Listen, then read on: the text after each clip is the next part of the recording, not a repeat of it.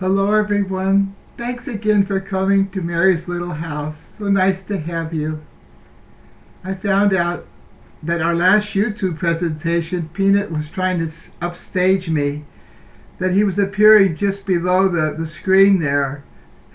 I didn't even realize he did it until I did a preview on of the YouTube channel before I published it. He's a little stinker. Right now, he's not interested in upstaging me. He's already asleep before I start talking to put him to sleep, like I do a lot of people. Oh, tonight was a battle. Oh, a real battle. I watched on public television news how we have a deadlock up in Washington. And one of the key things, and some have said that the key thing is not the amount of money they're haggling over to cut, but the defunding of abortion, or of the largest abortion provider in our country, and we are funding it with millions of dollars. That is the key thing. Anyway, I was so distraught about it, and I had to do the dishes. I had to do my daily duty. I had to go to adoration. I tried to hold on to God's will. I didn't feel very saintly. I felt like a fighting Irishman, like in Notre Dame they have their the fighting Irishman, their little mascot. I felt like that and put my dukes up, it outside and inside. How awful. I knew it wasn't the Holy Spirit. I knew it wasn't Christ-like. I was mad, very angry with some of the people up there. And anyway, I don't want to describe that or I'll get back in my fighting dukes. Well, I went to adoration. I did my daily duty. It was very hard. By the way, when you get that way, it's good to stick with the basics, your daily duty and prayer. I was calling out to God. I said, I don't want to be this way. And I know I'm a part of the problem when I am. Yes, I will continue to fight for life, but I must do it in a Christ-like way, not in a fighting way and in an angry way. Anyway, I got to adoration, and I did my initial prayers. I always start out with the Hail Mary. I was kneeling there in the Chaplet of Divine Mercy, trying to concentrate, but I was still in myself fighting.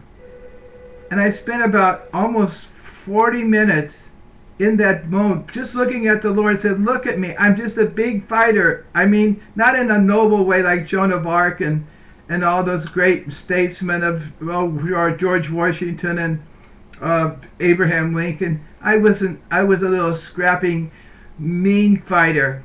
I wasn't thinking of even my opposition. I wanted to punch him in the nose or something. Anyway, a couple of times I said, look at me, Lord, and then I would put my dukes like this. Nobody was in chapel. Like this. Look at that.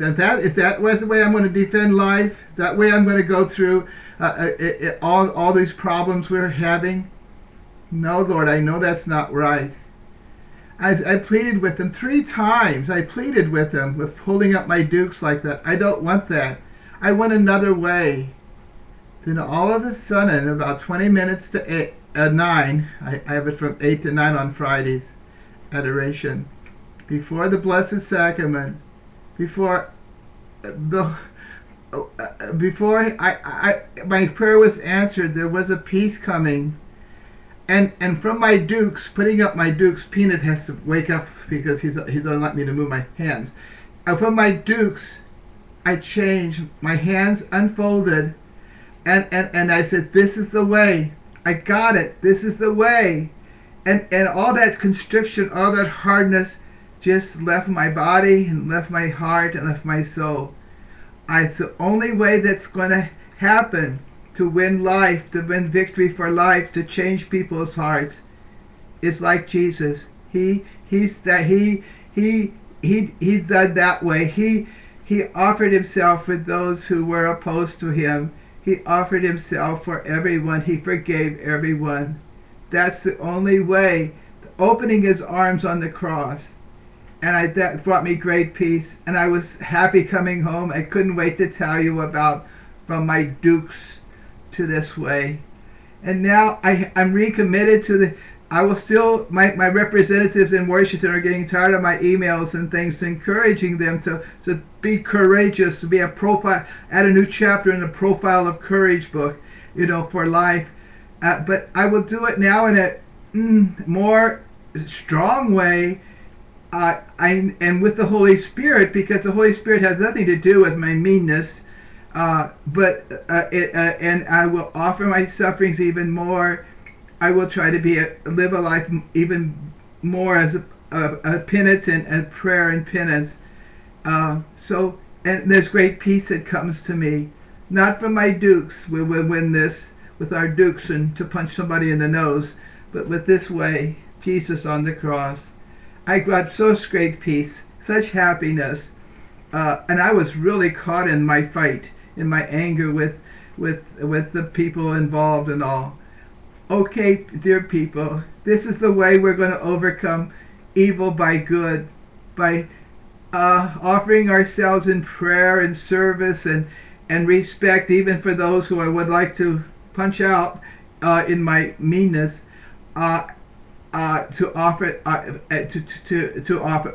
And Jesus won. He won the whole thing. The devil is completely helpless over Jesus, over the victory.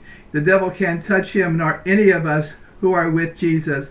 And so he won by his suffering and dying, by loving his opponents, by giving his life for his opponents and praying for them and praying for their conversion.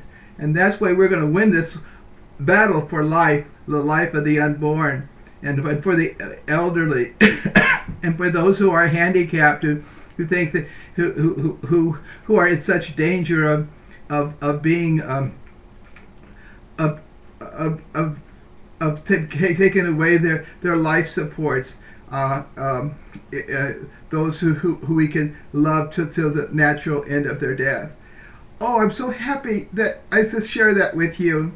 So remember those dukes. That's not the way we're going to win. Yes, stay in there. Be active in what you can do. Yes, but with a spirit of love, a spirit of joy, a spirit of we're on the winning side, a spirit of deep respect for all involved, even our most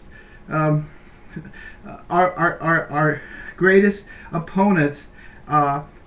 That's to love them, to pray and to offer ourselves to the Lord for them and for the world and for our little ones and for womanhood and for motherhood and for all those things that are so precious to the Lord. Because he became a little one in the flesh. Look at the baby right there. He became in the Blessed Mother's womb.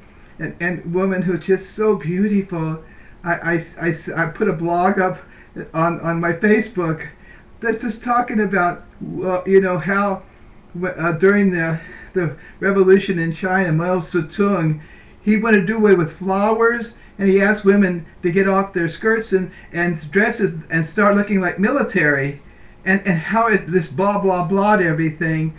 And now women are rediscovering the joy of the difference of being, and not just being other blah blah blah, but anyway, to celebrate a life and celebrate womanhood, celebrate with joy, with happiness, with deep respect, not fighting with our dukes, but offering ourselves for those who are not, who maybe don't understand or are caught up in this or that error or whatever. And then we know that we will do more good than all the punching I can do, but do more good and overcome evil with good, overcome death with life, the life that comes from love of self-gift with Jesus on the cross to the Father for love of everyone. God bless you now.